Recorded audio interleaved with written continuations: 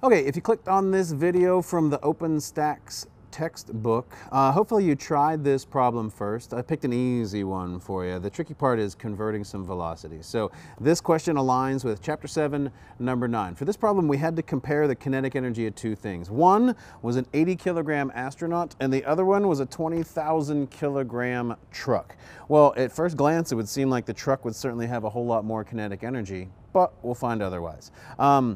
They told us the velocity of the astronaut in orbit was 27,500 kilometers per hour, and the velocity of the truck was 110 kilometers per hour. So the first thing I set up here for you before we start calculating the kinetic energy is I'm always in the habit of putting everything in meters per second. Now, we don't necessarily have to for this problem. We could just take 1/2 mv squared and compare the two, but I don't know what the units would be. We'd have like kilogram, kilometers squared over hours squared. I have no idea what that is. So in order to get this into joules and use it in other places, then we'd have to put everything in meters per second. All right, so here's what I did. I took the first velocity of the astronaut and I said, well, that's in kilometers per hour.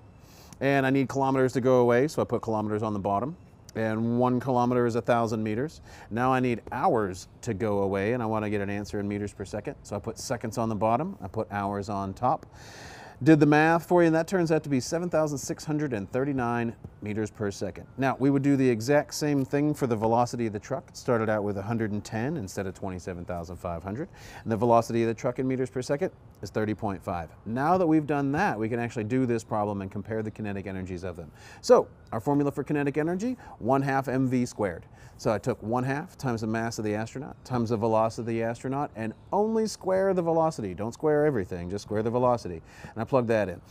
I took the kinetic energy of the truck. I took 1/2 times the mass of the truck times the velocity of the truck squared.